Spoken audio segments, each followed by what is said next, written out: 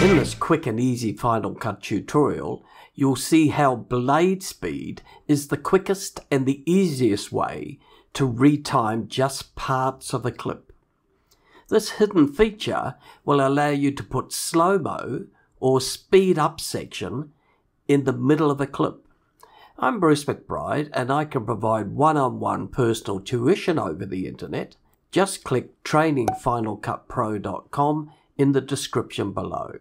Blade speed puts timing edit points into a clip without actually cutting the clip, and so simplifies the clip speed changes.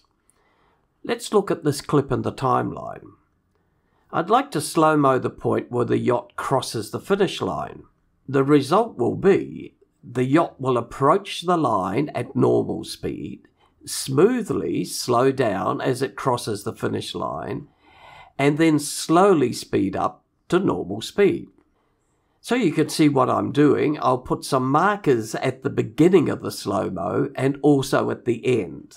This is not necessary, but it gives you a good visual point to watch. In practice, you'd most likely not use markers. Next is to blade speed these two markers. Select blade speed from the retime menu or Shift+B. Go to the end marker and you'll see a black vertical line in the green line above the clip. When you click on it, the cursor changes to a retiming icon, and the black vertical is inside a white rectangle. If you drag that to the right, you will slow the portion of the clip prior to the black line. It'll turn orange. If you drag it to the left, you'll speed up the prior portion of the clip and it'll turn blue.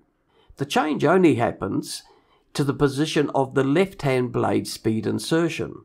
If you'd not put in that left blade speed, the whole left portion of the clip would be altered. By default, when you adjust a bladed point, it is always the left-hand portion that's changed. Now that you've changed the speed, you'll see grey lines between the slow-mo portion of the clip and the green normal speed section. These are speed transitions that smooth or blend the change in the speed. You can adjust these by dragging either side to lengthen or shorten the change for a soft or a hard cut. Let's play the clip to see what we've done.